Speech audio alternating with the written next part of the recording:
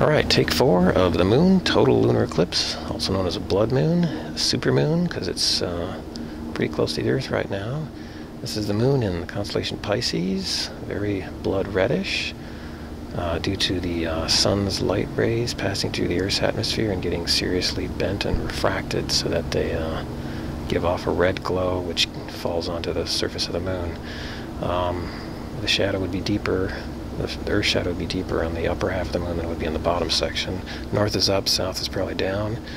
That big crater near the bottom, just to the right of center, would I believe be Copernicus. And then if we can stay clear here, keep those clouds away, you've got Maria and dark areas all over the moon. Those are kind of like seas of lava, ancient lava flows, really ancient.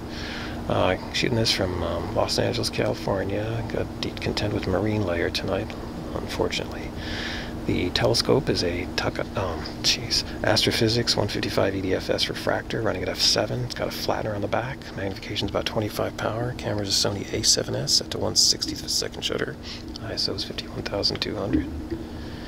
And I'm running an APS-C crop for lower magnification. The moon's only maybe 20, 40 degrees off the horizon. 24 degrees, 25 degrees. So it's not super high.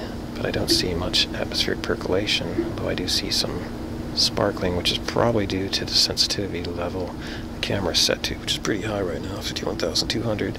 It's not your average ISO setting on a camera. Okay, my clouds are wafting in from the top again. Darn it.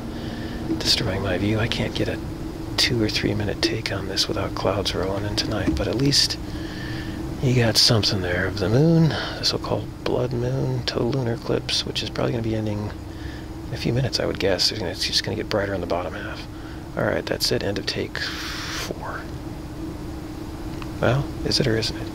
Another clear spot for a second. Okay, there we go.